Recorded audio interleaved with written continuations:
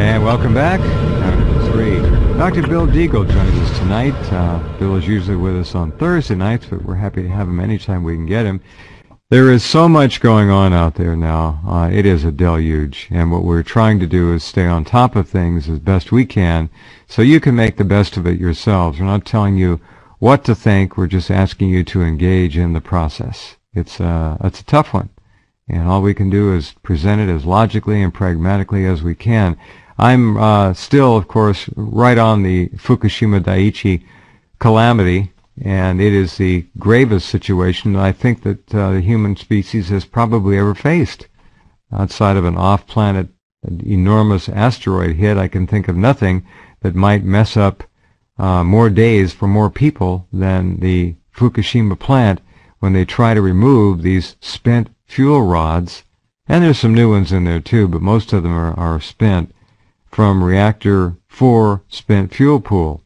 And if you know the story, and most of you do, if any of them even touch each other on the way of being extracted, they won't be pulled all the way out of the water. They'll be pulled up and then over in water and put down into a separate cask, and then the crane will remove itself, the cask lid will be put on, and they'll pull the cask out. It's a tall, round object which will hold apparently one fuel assembly each. And I'm not sure how many fuel rods are in each assembly. I think it's 4, but I'm not sure. Now, about 6 months ago, TEPCO did a watch how easy it is fuel removal exercise. First, what they did was invite the media out there and then ban everyone from taking any video. No video recording until we tell you to. And then they got ready for their demo, and what did they do? They had a crane, and they went over and said, okay, you may now record. And so everyone began dutifully recording, and they dropped the crane hook down and picked up a hook which was tethered to the top of the spent fuel group, which I believe is 4 rods, pulled it straight up and out of the water into the air, right? And we'll tell you why you can't do that now in a minute with Bill. They pulled this group of, let's call them 4 rods up, and what was really funny is that the crew that was standing there was watching, and the fuel rods began to kind of sway back and forth and not mind their manners. And one of these guys reached out with his hand and grabbed the fuel rod and put it back in line with the other 3. Now, if he had done that in real life, he'd been dead in hours or less. This doesn't happen. And you knew right then and there that it was a fake exercise. They weren't really pulling out a spent fuel assembly. It was a dummy, and it was put in there in advance. That's the best guess. But this is serious business, what we're looking at now. Potentially catastrophic business for the entire Northern Hemisphere and the planet. Bill, welcome back. Thanks for being here tonight. Yeah, there's a lot of issues. I want to touch on a few things that haven't been covered that are around Fukushima. The issue that keeps coming up that we've reported on repeatedly with Chris Harris, that's his radio name, our nuclear safety expert, and he's one of the top 40 experts in the world, so he recently went to KEPCO in South Korea to review all of their nuclear plants. So he's a active working nuclear safety officer. Mm-hmm. And it was a key issue that the one that he's most concerned about straight off is the loss of the borinated rubber between all the fuel rod assemblies. That's gone now. Which means if you did pull up these rods and they bang together, they're going to cause a critical reaction, which can cause a trigger what's called a pyrophoric fire. The second thing is the seal, which is in all these fuel cooling pools. And because of neutron annealing and time, it's destroying the seal. And the two things will happen, either just decay of it, which can't be fixed. In other words, you can't fix this in the current situation. But if the tanks twist with an earthquake or with the sides and tilt over, just that portion will pull the fuel rod seal of the pool. And once they drain, all these fuel rod assemblies will not only bang against each other, there'll be no water to slow the neutrons. This story came out a few days ago, and we mentioned it. We have the clip. We're going to play it in a moment.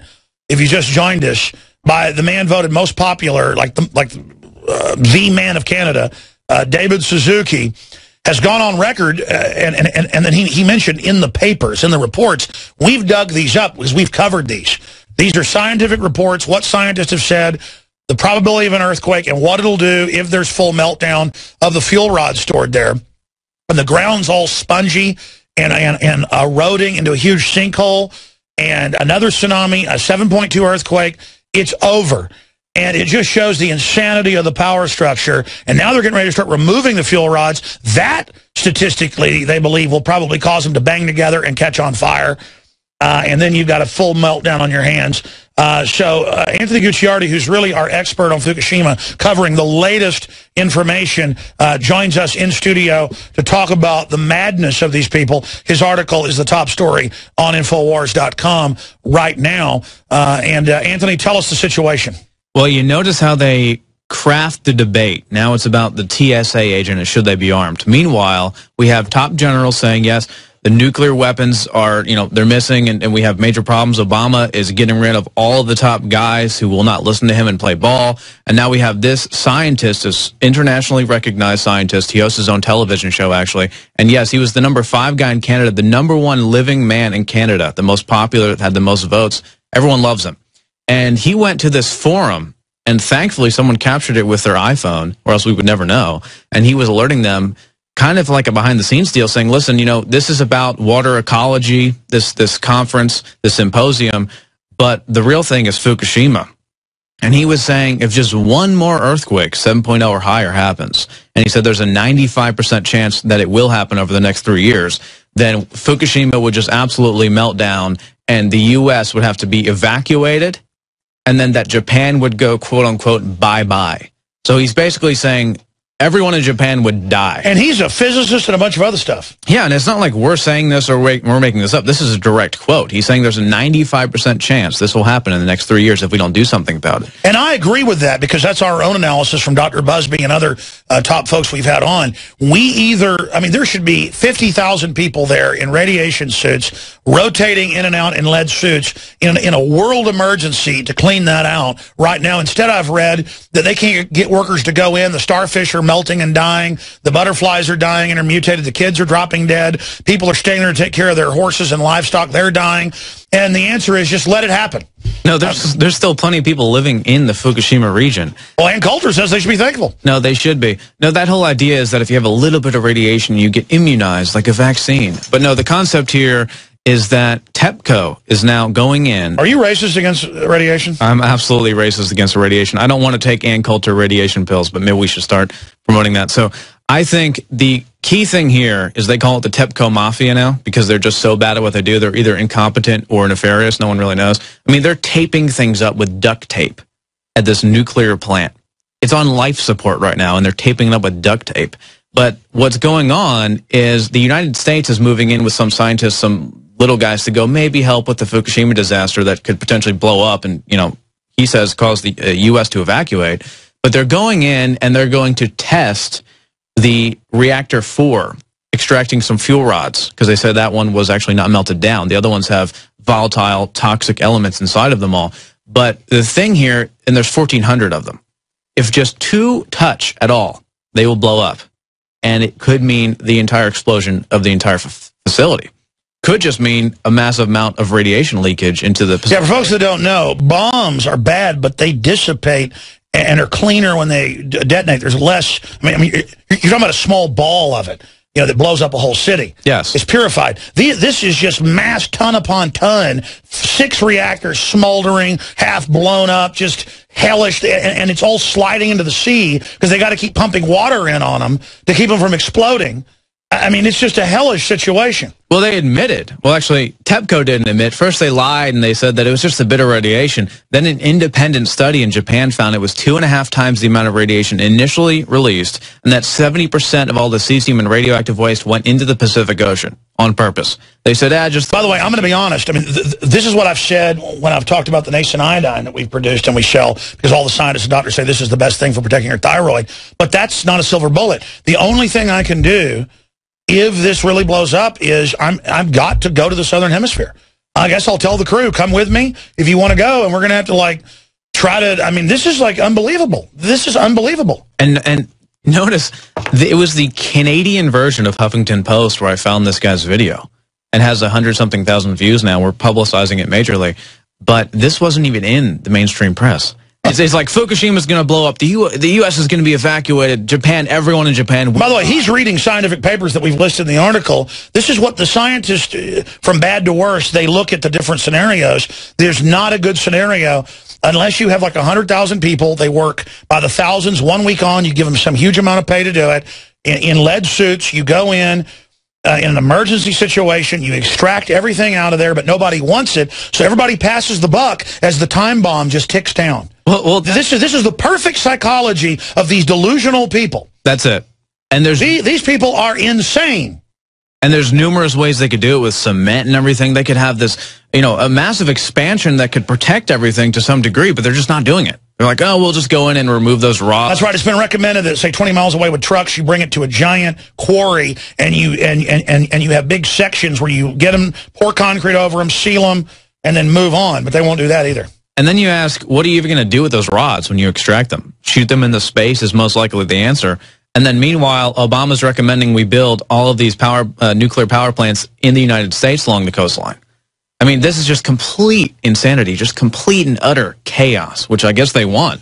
Why? I mean, that's the joke from Dr. Busby, is that it's like an alien race is secretly running things, and they want higher radiation to live in, and they're terraforming us with radiation. I mean, that's the only plausible, and I'm not saying that. I'm saying it's that crazy. It's fertility's going down, everything. Yeah, but I mean, it's madness. Where do these elites think they're going to live? Fukushima's not a problem. Oh, no. It's brown bags. Brown bags. Yeah, I mean, radiation that could cause the U.S. evacuation is not a big deal to the mainstream media. It's nothing. I mean, that's not even worth mentioning besides in a little blog post on the Canadian version of Huffington Post.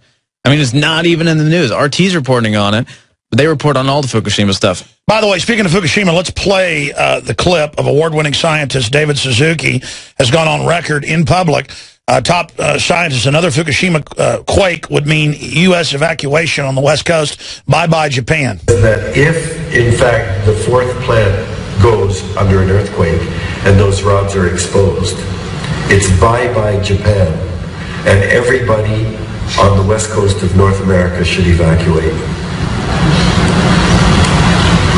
Now, if that isn't terrifying, I don't know what is. And by the way, we've had Dr. Busby on, we've had other physicists on. This is a real possibility. No, there's no question. I mean, if there was another earthquake at the direct site of Fukushima, I mean, this is a top scientist who's researching this, and this was a water ecology symposium. In fact, what's the hydrology term they use where it's all spongy and it's all sinkholing? No, exactly. It's a form of erosion that happens. And basically, liquefaction. They've already destroyed the Pacific anyway. And there's so much toxic debris and contaminants in the Pacific Ocean that it's just swallowing the whole of Fukushima. And God forbid there is another earthquake. He says there's a 95% chance in the next 3 years there'll be one. But one thing we didn't even mention, by the way, I'm not even as concerned about the earthquake. I'm concerned about TEPCO going in with those 1,400 spent fuel rods and two of them coming together. I think there's a much bigger probability of that happening, and that's happening now this month. In 2 weeks, they're starting the test protocols for that. And we have someone quoted here speaking on that. Dr. Helen Caldecott says that two rods could touch each other in this process, which has been done before, and there could be a fission reaction and a very large release of radiation just from two rods. I have less faith in TEPCO than I do. I agree. Well, your article's up on Infowars.com. Workers at the Fukushima Daiichi nuclear plant have been battling problem after problem. They've been plugging leaks and scrambling to build storage tanks for contaminated water. Now they're about to begin work on a task that's taken years to prepare. They're ready to move the fuel rods from the damaged reactor buildings to a safer location. NHK World's Yoichi Tateiwa has more in today's Nuclear Watch. The media entered the Fukushima Daiichi on Wednesday to see the number 4 reactor building. The building contains more than 1,500 fuel units. Most of them have been used. They're extremely hot, highly radioactive, and experts say they need to be kept cool for 30 to 40 years. The rods are stored in a pool about 20 meters above ground. The water traps radiation and keeps the rods cool. But a hydrogen explosion in 2011 weakened the building's structure. Experts say the rods must be moved to a safer place. Managers of Tokyo Electric Power Company have been preparing to start the job for the last 2.5 years. They plan to lift the rods out with a crane, but the building was too weak to support it, so workers built a steel frame. They will transfer the rods to containers that can seal in radiation. They will then move these to a storage facility within the compound and put them back into water. The job is far from straightforward. The workers have to maneuver the rods underwater to prevent any radiation from escaping, and they will have to cope with high levels of radiation, up to 200 microsieverts per hour. The working environment here is more difficult and stressful than usual. Therefore, I want to devote every effort to safely transfer all the fuel rods. TEPCO officials say it will take more than a year to remove all the rods from reactor number 4. Then, they will have to do it all over again at the 3 other reactors. They haven't said when they expect to finish. The operation is due to start this month. It's the latest hurdle in the long process of decommissioning the plant, a project that's expected to take up to 40 years. Yoichiro Tateiwa, NHK World. And to Japan now. The country is bracing itself for the most dangerous operation at the Fukushima nuclear plant since it was crippled by a quake and tsunami in March 2011. The company running the facility plans to move radioactive fuel rods to safe storage. Artist Alexei Yershevsky joins us now live from Japan. Alexei, hi there. Well, tell us, why is this operation so dangerous? You know, usually this operation is not so difficult. It happens at nuclear stations, more than 400 of them on everyday basis across the world. But of course, in Fukushima case, this is something unique and very risky. Now, the fuel rods are extracted from pools using automated cranes at most of the stations. At Fukushima, not only these pools where these rods, and each rod weighs more than 2 tons, not only these pools are crippled, but the machinery, the automated machinery, doesn't work as well. So every rod has to be extracted from the pool manually. Now imagine, provided that these rods cannot even hit each other, this may cause a nuclear chain reaction and grave consequences. Now imagine if a human error or for instance, an earthquake, and this area is very seismic active. Just last week, 10 days ago, there was an earthquake in the area, a 7-point magnitude earthquake not far from the station. So anything like this, God forbid, of course, but if anything like this happens, then the consequences could be even more severe than what it is now. But the TEPCO company running the Fukushima clear-up process and the Japanese government are now in a vicious cycle situation because on the one hand, they need to remove these fuel rods. They are contaminating the water, as has been reported in the waters of the Fukushima nuclear power plant. And on the other hand, of course, this is a very risky venture because they have to literally extract every rod, and there's more than 1,000 of them, and each rod has to be extracted manually. Indeed, it's a very complex facility, and you've traveled to the exclusion zone, we know that. What did you see there? What did you witness there? Well, we just returned from the Fukushima exclusion zone. The closest we could get to the nuclear power station was about 6 kilometers, the final checkpoint before you enter the completely no-go zone. We actually managed to sneak inside the no-go zone in other parts of the area. And what surprised me the most, and I've been to the Chernobyl exclusion zone on many times, that some of the towns and villages just 10-15 kilometers from the nuclear power stations have now been reopened for people. We literally saw the people rebuilding their houses. To be fair, the radiation levels there are quite low. They are lower than in some of the European cities, in fact. But 60-70 kilometers from the station, the places which had never been in the exclusion zone, which had always been open to the people, we've managed to find hotspots of radiation with about 3 microsieverts per hour. And this is exactly the Chernobyl radiation level, the ones I witnessed in Chernobyl on many occasions. And this is, of course, creating a huge discourse and discussion in Japan, whether it was the right decision to reopen these areas, because again, if any earthquake or any calamity happens again, then these people would have to be re-evacuated again, even that's provided, of course, if there will be anyone to re-evacuate, depending on the scale of a possible tragedy. Well, just picking up on what you said about the discourse that's been opened by the situation in Japan, how strong is the anti-nuclear movement in the country?